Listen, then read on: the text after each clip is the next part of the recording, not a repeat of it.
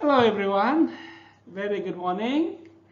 I want to take this opportunity to record this slide presentation because I noticed that some of you require or want repetitive explanation. So when I do this, you guys can watch this video over and over again.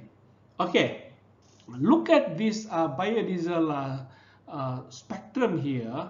So biodiesel in general can be produced by two reactions. Okay, so one is called esterification, and the second one is called transesterification.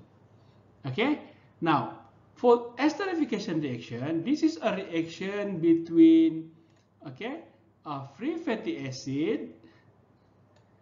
Okay, 1 mole of free fatty acid react with 1 mole of alcohol, in this case is methanol, and producing 1 mole of fatty acid methyl ester and 1 mole of water.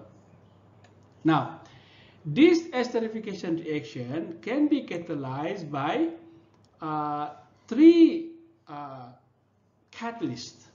Number one is acid, number two is enzyme, and number three is supercritical methanol.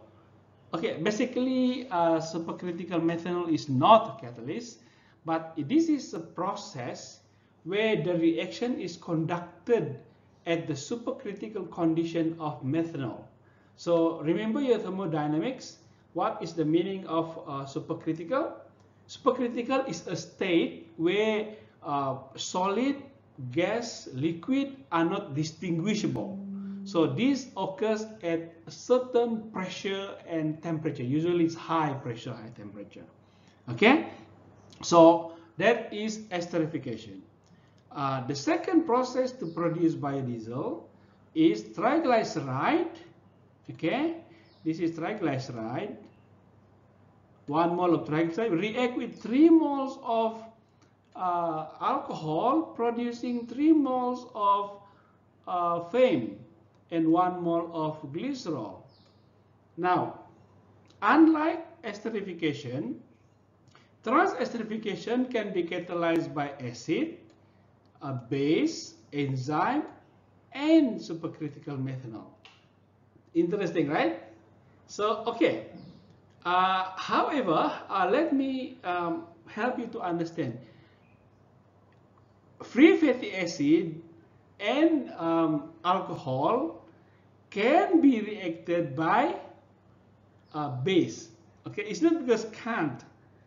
We can, but instead of getting FAME, you will get soap, because if you use base catalyst for reacting FFA and methanol, you will get saponification reactions as opposed to FAME, okay, or esterification. Now, what is the difference between free fatty acid and triglyceride?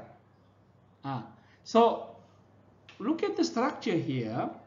This is a chemical structure of triglyceride, and this component, okay, is actually free fatty acid. You see the structure here? So what happens if triglyceride is not stable or get oxidized or under certain condition? This bond will break and actually releasing free fatty acid. That's why in the experiment you use, for example, oil. We shouldn't get free fatty acid, but then when you do the reaction, you get soap. So which means that oil contains high FFA. Understand now? So that's why if palm oil industry, when they sell palm oil, there is a parameter called oil content, and they have FFA content. That is to measure how much impurities, because in that sense FFA is called unwanted component, because it basically breaks off from the triglyceride chain. So this is a simplified version. I hope you understand.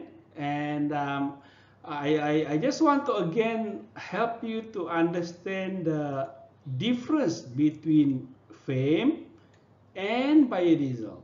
Okay. Now, before I explain that, I just want to explain between diesel and biodiesel. Diesel is the diesel extracted from petroleum, from a non-renewable source. But biodiesel is a diesel that is obtained from renewable sources like vegetable oil. Now, for biodiesel, for diesel to be used as a fuel in the vehicle, it must fulfill certain properties like cloud point, pour point, density, viscosity, and many more. So similarly with biodiesel, it must meet certain standards. So usually there are two standards. One is the STM standards and the second one is EN standards. So that standards listed out all the properties, and the FAME, F-A-M-E, must be purified to meet the standards before they can be used as biodiesel as a fuel in the car. Okay, so clear, understand about that. And then regarding biodiesel, glycerol and water. Okay, glycerol, for your information, is an expensive product. All right, so this is a product produced from transesterification reaction, and it can be actually sold. Okay, and it makes money for the company. Yeah, you ask question about water, and water here actually it doesn't produce soap, but water can cause solvation effect.